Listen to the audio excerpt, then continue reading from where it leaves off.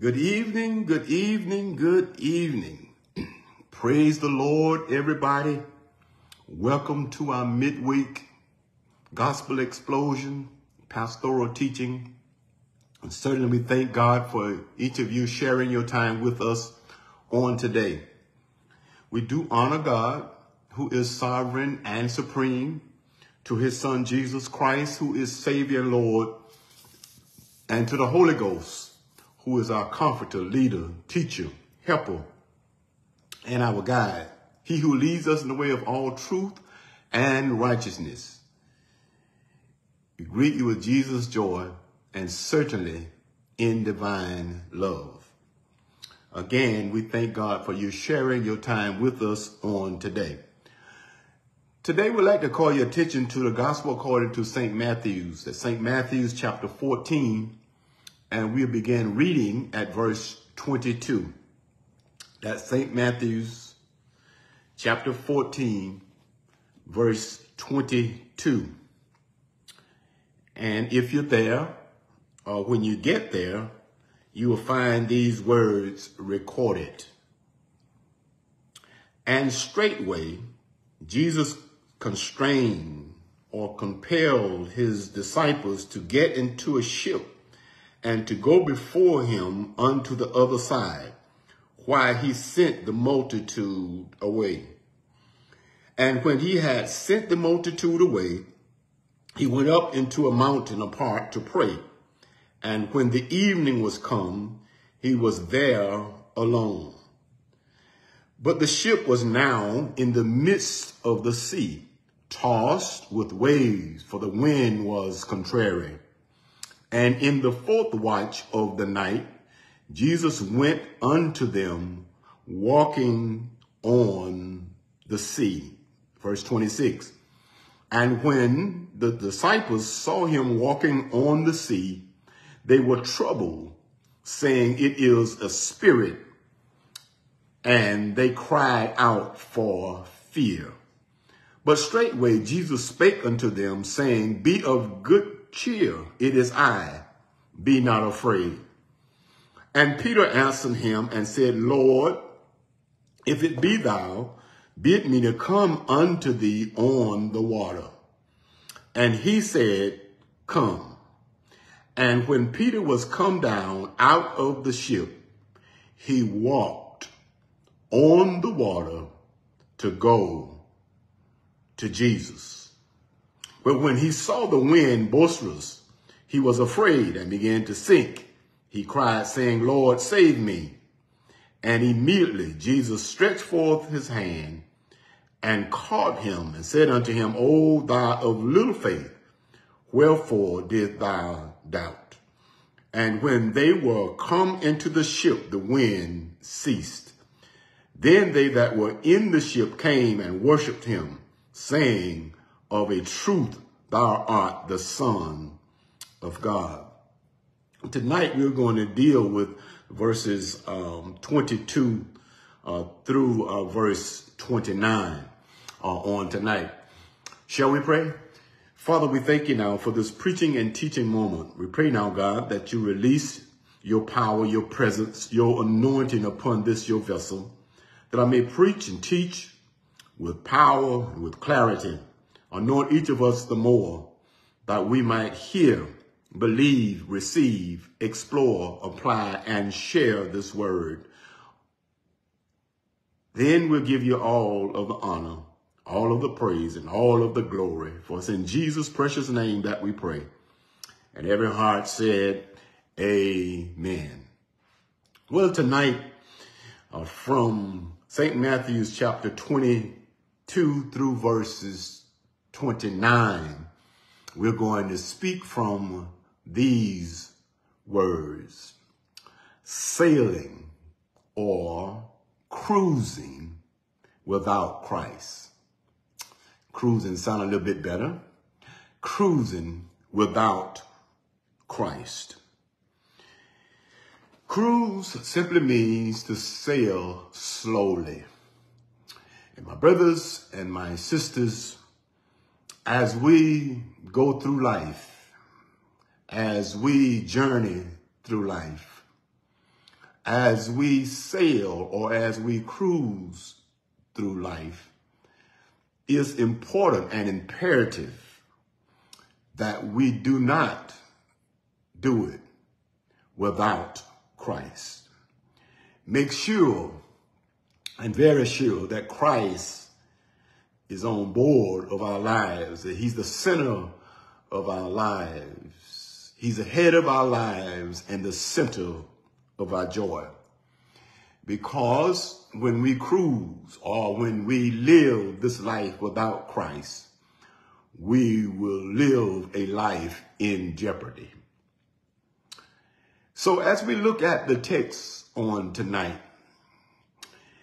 this cruise happened right after the disciples had been part of the miracle in which Jesus, our Lord and Savior, had taken only 2 fish and 5 loaves and fed 5,000 men. This very unusual cruise, and many of us, we like to cruise, but we're talking about cruising, sailing, living with Christ. This unusual cruise took place on the Sea of Galilee. The first thing I noticed about this cruise was the sending of the disciples into the sea, or sending them on the sea. Yes, after the feeding of the 5,000 men, Christ sent them on a cruise. This is what the text says. The text says in verse 22, and straightway Jesus constrained or compelled his disciples to get into a ship and to go before him. He constrained or compelled his disciples to get into a ship and to go before him unto the other side, while he sent the multitude away. Well, the question may be asked, and that is, why did Christ send his disciples to sea, knowing that there was a storm coming? Because we realize that Christ, who is God in the flesh, knows everything. He's omniscient. So he knew a storm was coming, but he sent his disciples into the sea, knowing that a storm was coming. And many of us will ask that question. Wonder why Christ did that. Well, I think I got an answer for you on tonight. Well, there was a problem that prompted the sending of the disciples to the sea. They wanted,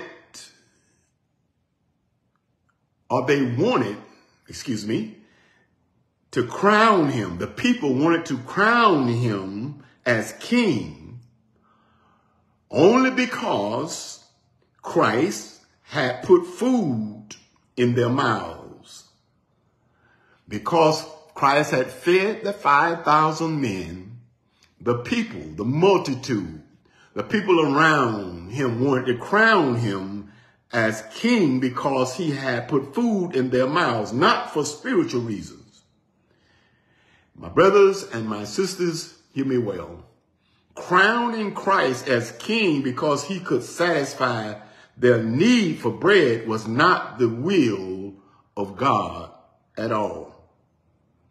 So, when Christ, our Lord and Savior, perceived that the crowd wanted to make him king, Christ decided to leave the area at once. You'll find that in John's Gospel, chapter 6, verse 15. Jesus knew that the storm watch this, that the storm that was brewing on the shore would be worse than the storm that was brewing or becoming on the sea. I say that again, because you're asking the question, why did Christ send his disciples to the sea when he knew there was a storm coming? Well, the reason why is that Christ knew that the storm that was brewing on the shore would be worse than the storm that was becoming on the sea. So the problem produced the parting or the separation. Verse 22, I'll read it again. Listen what it says. And straightway, here's the separation, the parting. And straightway Jesus constrained or compelled his disciples to get into a ship and to go before him unto the other side while he sent the multitude away. Now, the first thing Christ did in regards to leaving the area was to order his disciples to go by boat or ship to the other side of Galilee. Now, this right here caused the disciples to be cruising without Christ. They went sailing without Christ. Christ told them to get in the ship or into the boat and go to the other side while he dealt with the multitude that was there after the feeding of the 5,000. While he sent the multitude away, he sent his disciples to the other side of the sea. Are you with me so far? All right. Now, so after the problem,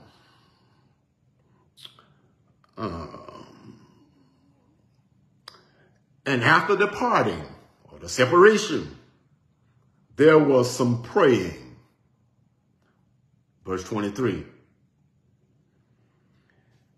Listen what it says. And when he had sent the multitude away, he went up into a mountain apart to pray. And when the evening was come, he was there alone. Now, why am I talking about praying? It's so important because, let me ask this question. How important it is to resort to prayer when the crowd want us to do things contrary to the will of God? Now, the crowd wanted to crown Jesus Christ as king. And Jesus knew that that wasn't the proper time to do that. So my question is to us, how important it is to resort to prayer, because Jesus went away to pray. After he dealt with the multitude, he went away to pray. And the text says in verse 23 that he was alone. So how important it is to resort to prayer when the crowd wants us to do things contrary to the will of God.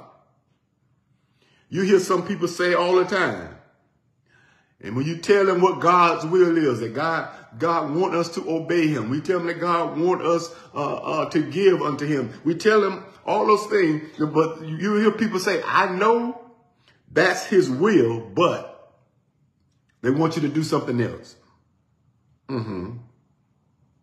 So we see that there was a problem. The problem was that they were having issues with crowning Jesus Christ as king. It was a problem. So Jesus sent his disciples to the other side of the sea, and he went to pray.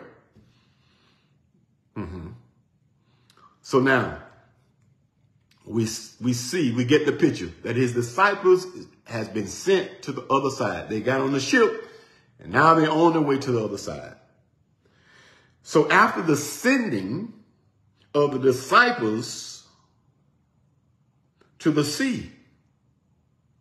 The second thing I noticed about this cruise was the storm that appeared on the sea. After sending the disciples to the sea, the second thing that happened was the storm on the sea. Look at verse 24, the next verse. The next verse says, "But the ship was now in the midst of the sea, tossed with waves, for the wind was contrary." So, hear me well. After the disciples had been cruising, after they had been sailing for a while, a bad storm came upon them. Now, the first thing that I noticed about this storm is the trial in the storm. In the storm that the disciples were in after Jesus sent them, and experiencing this storm at sea, the disciples discovered that obedience to God is no exemption from the storms of life. In other words, when you obey God, sometimes you're going to be tested. So as they go on the sea, the storm comes. After they are obedient to Jesus the Christ, the storm came. That lets us know that we are not exempted from storms in our lives. Though they obeyed Christ's orders, still a great wind descended upon the sea. And as a result, the text says that the boat was tossed with waves. The ship was tossed with waves, for the wind was contrary. My brothers and my sisters, many winds in this world are contrary. Many winds in this world are contrary to doing the will of God. And we face them in our lives. Listen carefully. No one who sets out to do the will of God, our Father, will be long without experiencing. It won't be long without experiencing the trials of contrary circumstances. Are you hearing me? Contrary circumstances that will hinder and oppose one's obedience to God. The devil will see to it. The devil will make sure that you experience some contrary circumstances. So now, though plagued with contrary winds, the disciples did not quit, as many of us do in the 21st century church or the 21st century disciples. They did not quit. Mark 6:48 says they rowed continuously even though they were in a terrible storm. They rowed continuously. My brothers and my sisters, you and I, we are going to be tried and tested. But remember this, don't quit. Hang in there. Don't give up. Don't throw in the towel. Don't quit. So the first thing I saw in this storm was the trial or the test of the disciples. Second thing I noticed was the tranquility in the storm. So the trial in the storm with the disciples, now comes the tranquility in the storm, the calmness, the serenity. My brothers and my sisters, the path of obedience may be rough at times, but it will not lack the help of Christ. The trials, the testing may be severe, but it will not lack the help of our Lord and Savior, Jesus Christ. Let's see. Let's look at the next verse. Verse 25. Verse 25 says, they're in a storm now, remember. But verse 25 says, and in the fourth watch of the night, Jesus went unto them walking on the water. My brothers and sisters, Christ is the one who can bring real tranquility or real calmness or serenity in the time of a trial, in a time of testing, in a time of testing, a time of toughness, in a time of torment. Christ is the one that can bring tranquility in those times.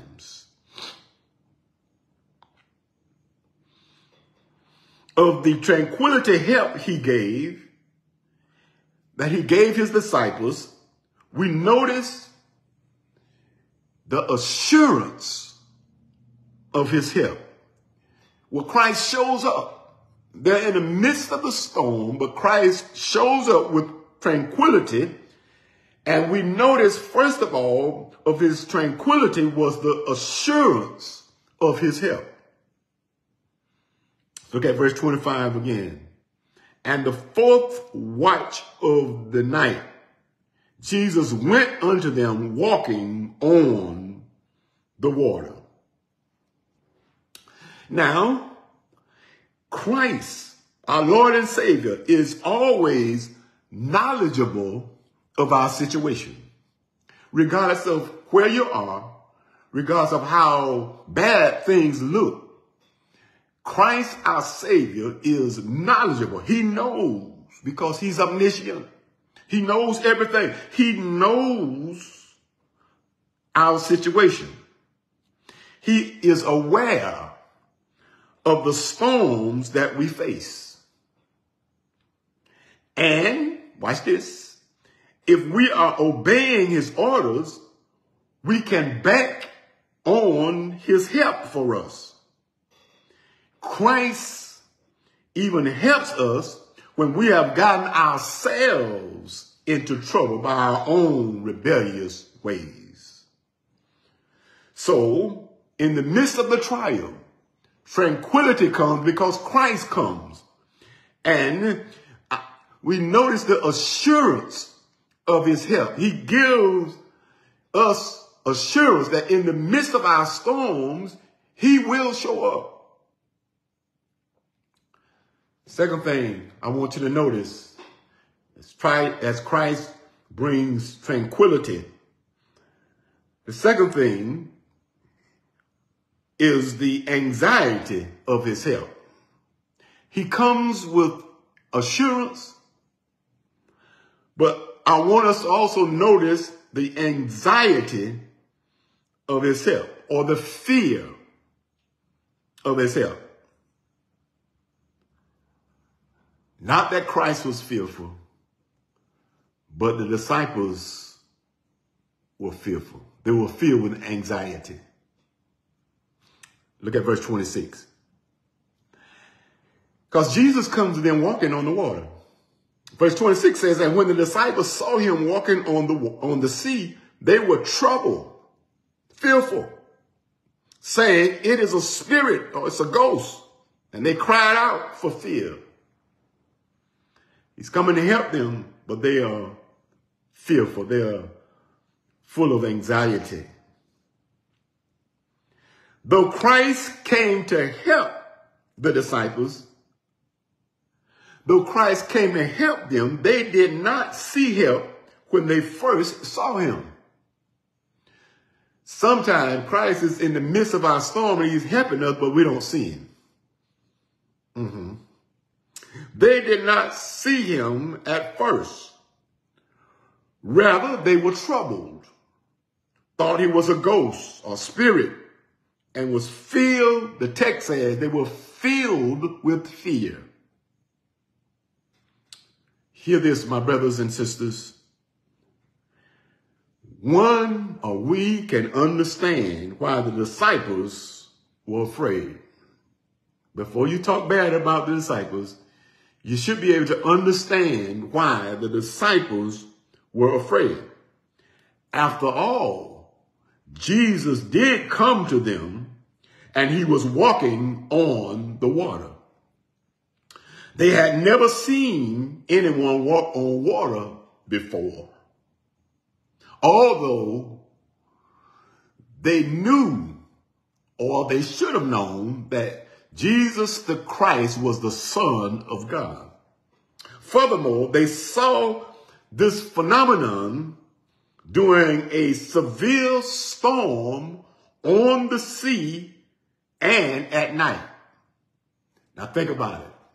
We see somebody walking on the water at night in the midst of the storm. We've never seen anybody walk on the water before. And here's someone walking on the water at night in the midst of the storm. Would we probably be afraid as well? Now, to think about it, the disciples, many of them were veterans of the sea, but they still was afraid. So, in the midst of their anxiety and apprehension, we notice the articulation of his help. Now remember now, when Jesus shows up, we see the assurance. And I found out that assurance is better than insurance any day. He shows up and assures them that he's there. We notice the anxiety. They are afraid. But now we notice the articulation or the expression clearly. Jesus clearly expressed to them what to receive from him. And he expressed, or he articulate why they need not be afraid. Listen what he says in verse 27. After they cried out for fear, the text says, but straightway Jesus spake unto them, saying, be of good cheer, be not afraid. Wow.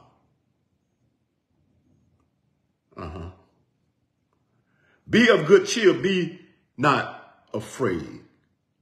Listen carefully. Christ does not leave his own in such fear for a long time. I'll say that again.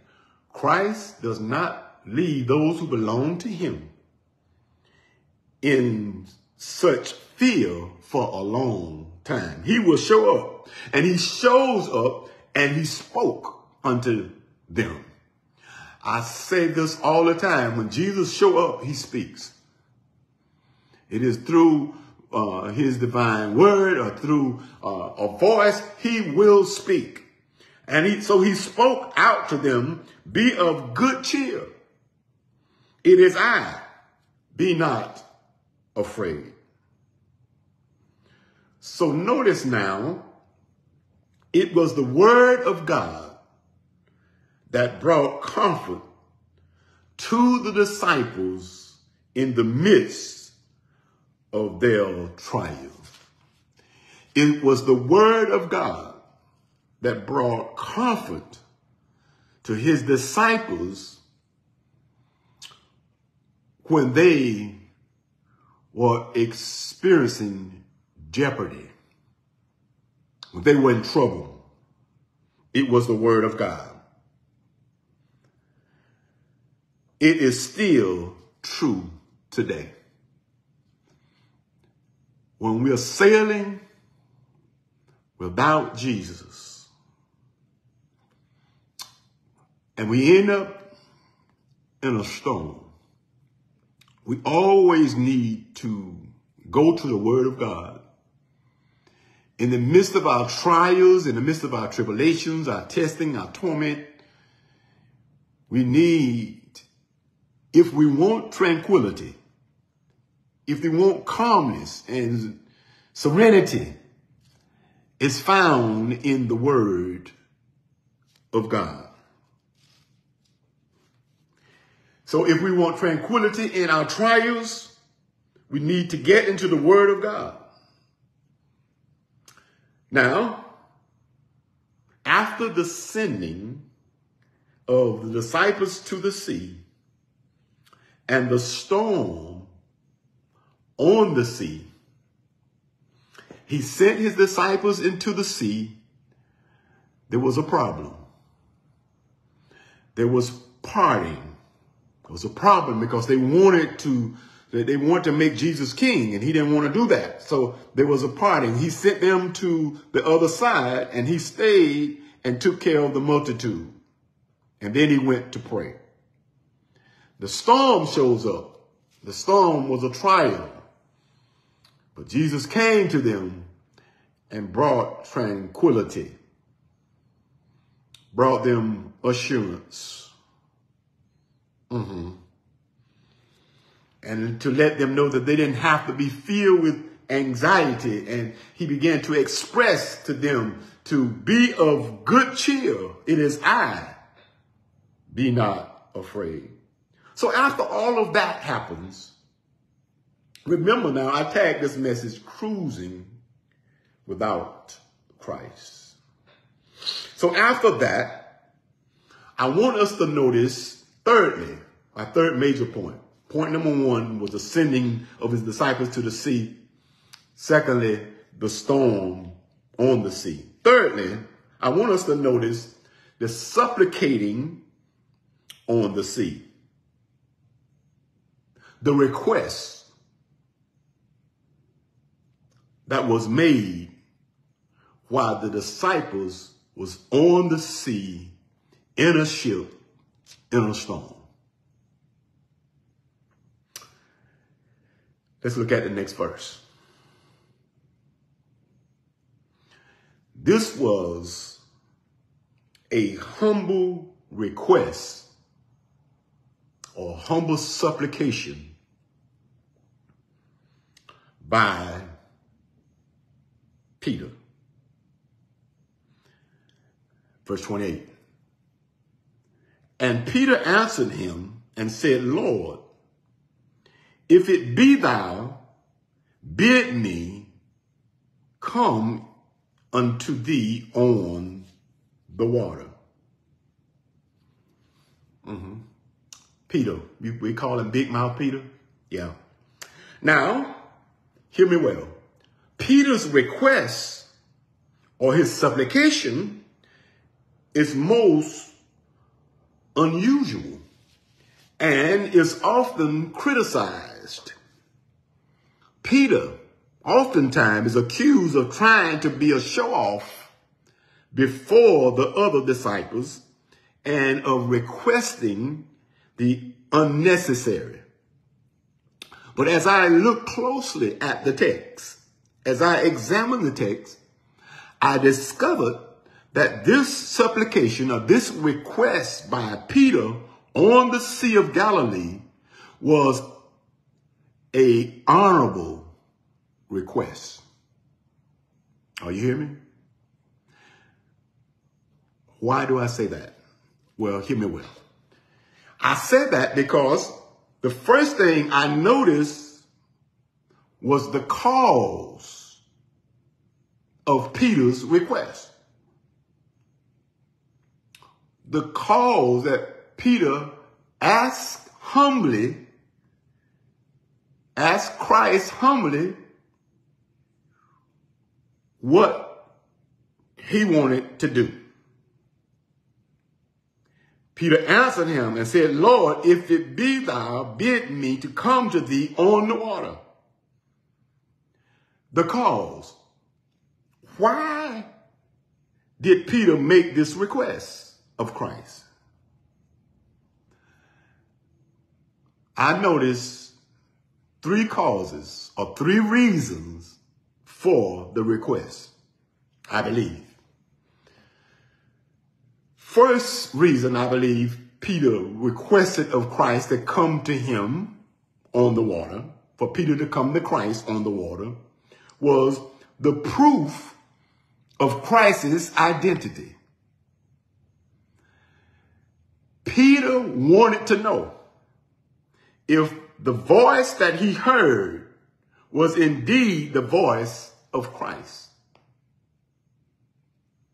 Well, I know what you're saying. Well, Peter should have known Christ's voice. Well, you remember now he's on the sea in a storm at night.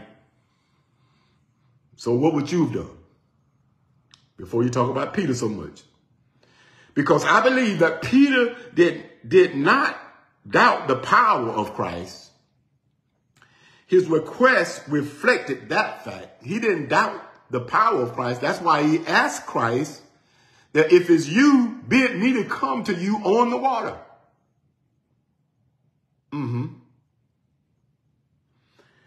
So he didn't doubt Christ's power. If it was the Lord, then Peter requested that the identity be confirmed by having Peter walk on the water. Wow.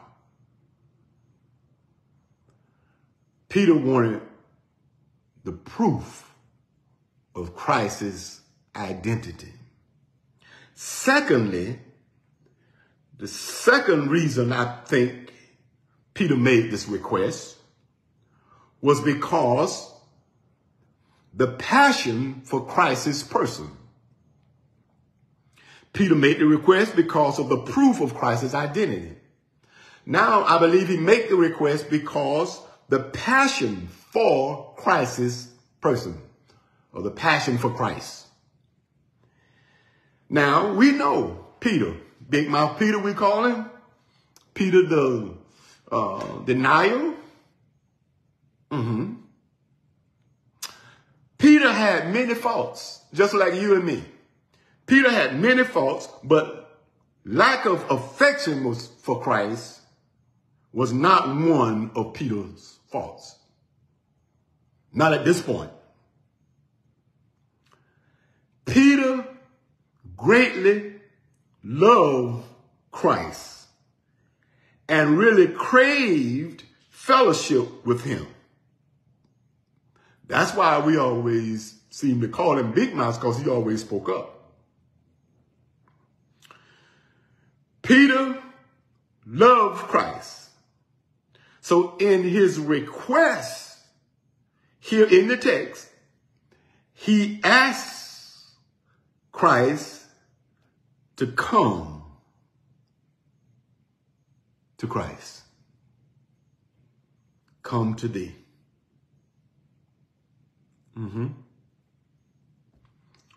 He did not ask Christ to walk on the water. Not asking Christ primarily to walk on the water so he could show the other disciples what a sensational feat he could perform. He asked Christ to bid me to come to thee on the water. There's a difference. So now,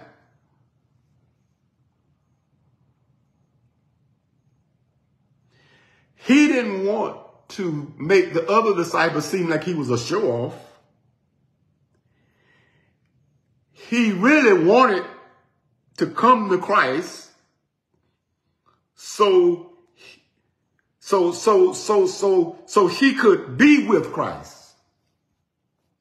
He didn't want to walk on the water just to show the disciples that he had something special.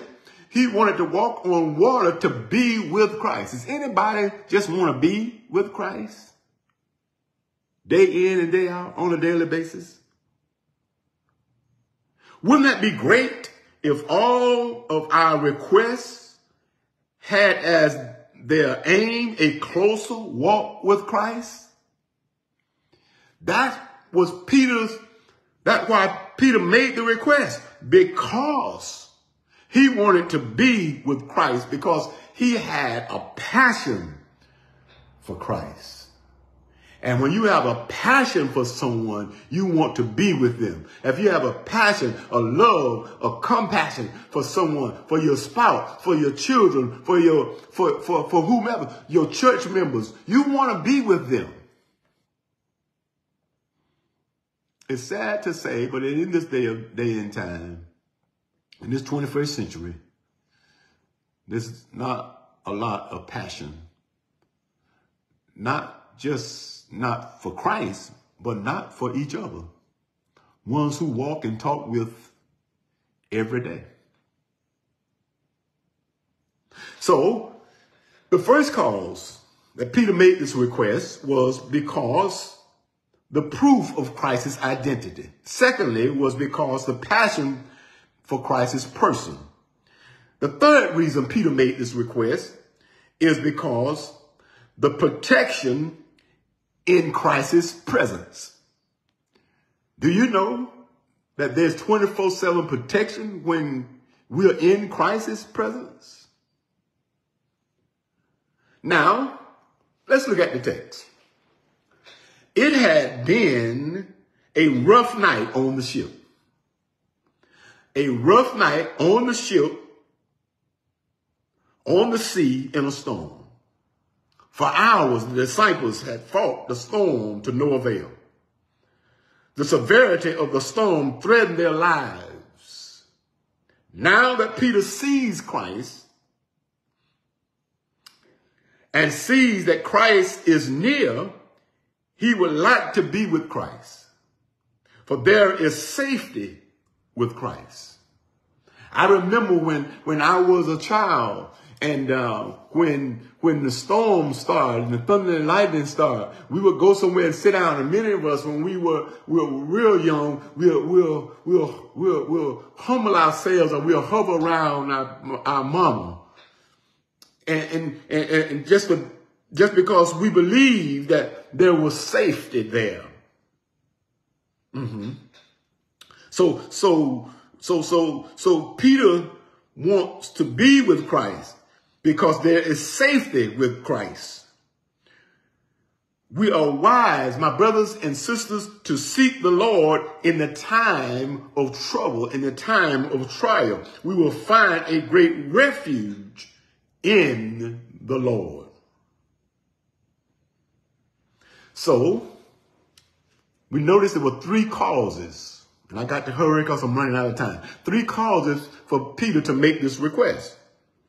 But not only were there a cause or reason for the request by Peter, but I also noticed the compliance in Peter's request.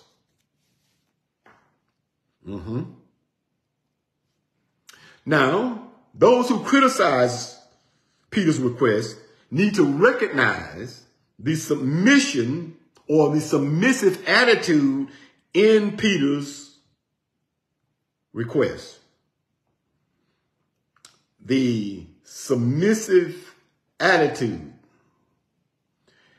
Peter said, "Bid me to come unto thee on the water." You see that?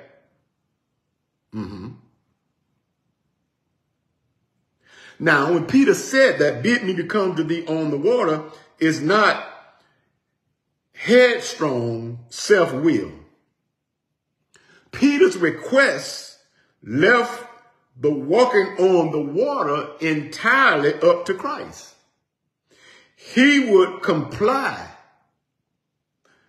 He would submit to Christ's wishes. He would not leave the boat until Christ told him to leave the boat. Are you hearing me? The submissive heart will keep us from much evil. So we see the compliance or the submissiveness or the submission from Peter's request. You see, my brothers and sisters, we all make unwise requests at times. But making an unwise request is not going to be a problem if the request or the requests are always made submissive or in compliance with the will of God. So, as I bring this message hurriedly to a close, so because of Peter's request, the causes and the compliance, there was a commending of Peter's request by Christ. There was an entrusted mandate of Peter's request by Christ. In other words, Christ approved Peter's request. His approval is seen in his inviting Peter to walk on the water in verse 29. He says, and he said, come. And when Peter was come down out of the ship, he walked on the water to go to Christ. Wow. You see, come was Christ's invitation to Peter to walk on the water.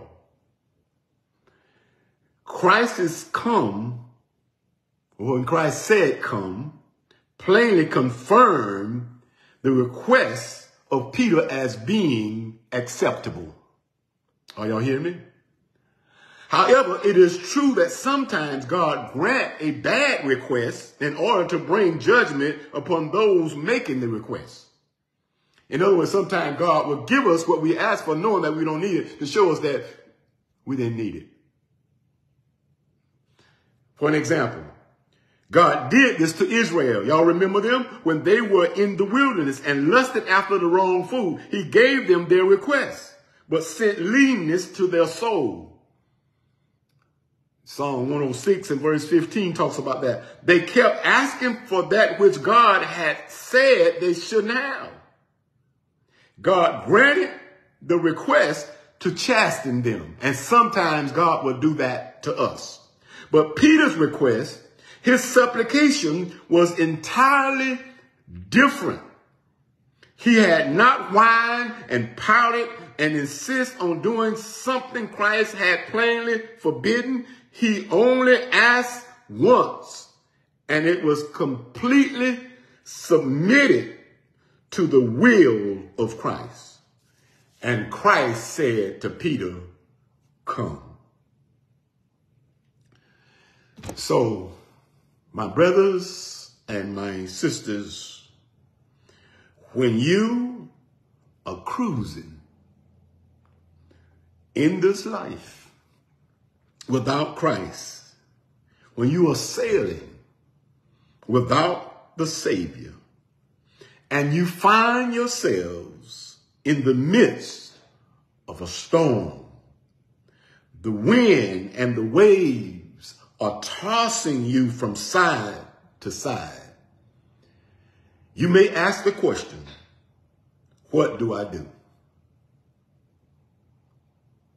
What do you do? Well, I want you to know tonight that you can make your request known unto Christ. He is only a prayer away. But make sure that your request is submissive that your request is submissive to the will of God. When your requests comply with the will of God, God will stamp you and stamp your requests approved. Are y'all hear me? He will literally say, come. All that have labored and heavy laden, come, I will give you rest. I don't know about you, but I don't want to go anywhere without Christ. I don't want to cruise without him. I don't want to fly without him. I don't want to run without him. I want Christ to be ever present in my life.